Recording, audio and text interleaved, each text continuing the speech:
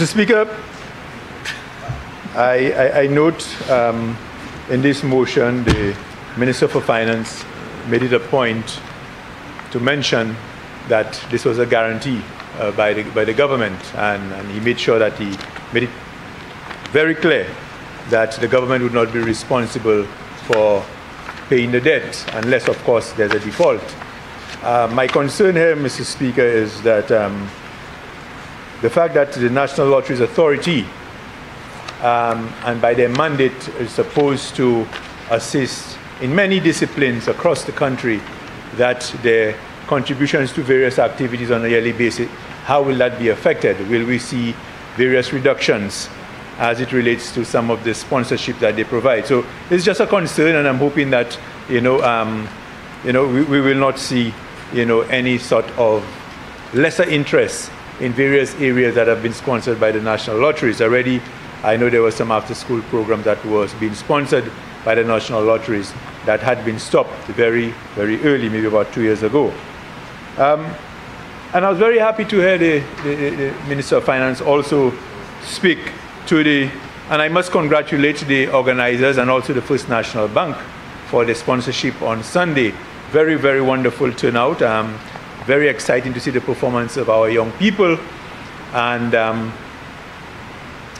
to use one of the Minister of Finance, the member for Castries, his favorite terms, I recall the number of times when the work was being done on the Soufrière Stadium, the number of times they denigrate, is that the word you love to use?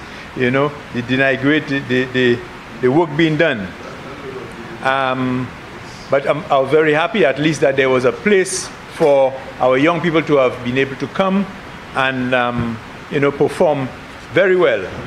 There were other statements that were made that I would not choose to comment on the whole issue of the Soufrière Stadium.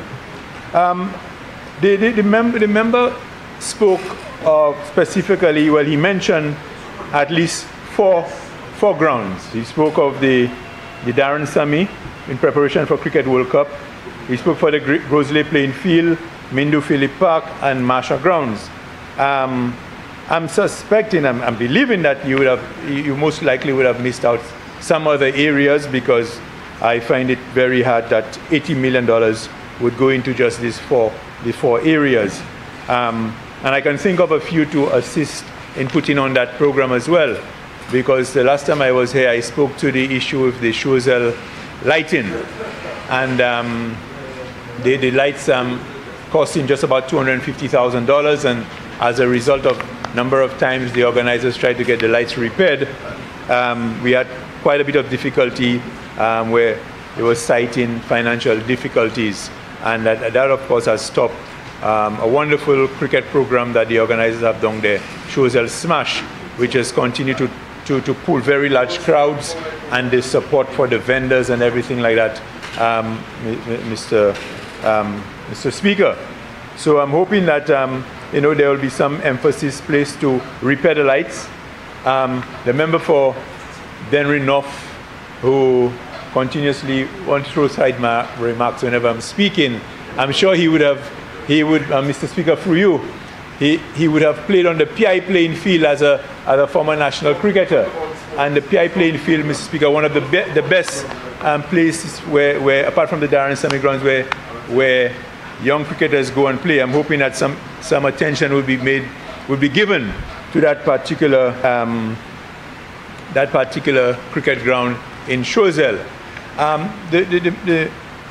The Honourable Prime Minister also spoke to the fact that all the work that was done on the Soufrière Stadium, obviously it left a sort of a void for the cricketers.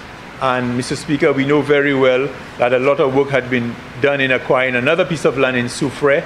Some work had been started, and I'm hoping maybe the member for Soufrière, Francis Jacques, could tell us of the continuation of that program to give a home to the cricketers from the Soufrière community.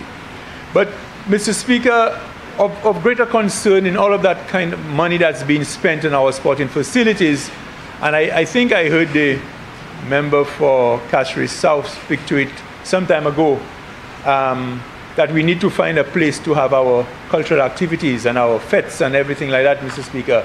And I'm hoping that that kind of money that we'll be spending on the facilities will not continue to see, you know, the destruction of the facilities with some of the big parties and the fetes that we continue to engage in on these playing surfaces. I remember when we were forming the government, or we were the last administration, we had actually identified a place somewhere in the area of, I think it was Caribbean Cinemas, where we were looking to bring in the whole cultural center and sufficient parking and everything. But there was a lot of cry from the public that we were moving away from town and you know, and people opposed. But now when you listen and you reflect, you realize that a lot of people are making noise for political reasons. And so I'm hoping that, you know, the thrust that the Minister of Tourism wants to give to identifying a new home, you know, we will see that happening very soon, so that, you know, the damage of our playing surfaces would be a thing of the past. So, Mr. Speaker, I do agree that we do need to do some maintenance and some work on our various fields. I'm hoping that the 4 fields mentioned are not the limitation of where that money will be spent, but there'll be a wider program across St. Lucia to take care of the various playing fields. That being said, Mr. Speaker, I thank you.